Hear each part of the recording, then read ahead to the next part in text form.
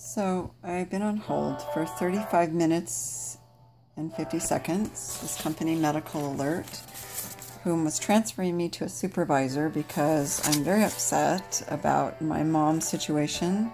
She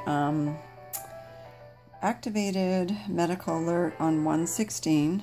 It's actually supposed to be 2015. I don't know why she wrote 2005. And actually fell. She signed the paperwork on 1/21. She fell on like 1/24.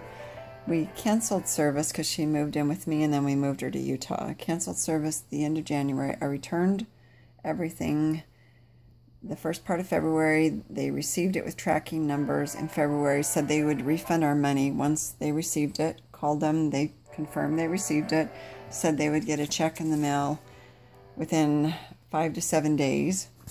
It is now May 29th, and still haven't gotten it. I've called like 6 or 7 times.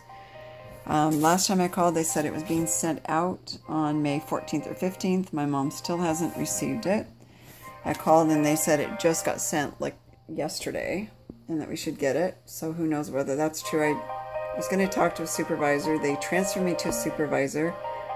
I've now been on hold for 37 minutes. And I finally used the other line to call them, and it's saying the office is closed.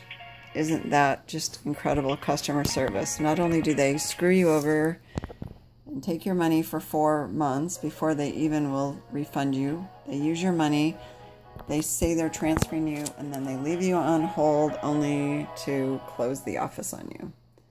So angry right now.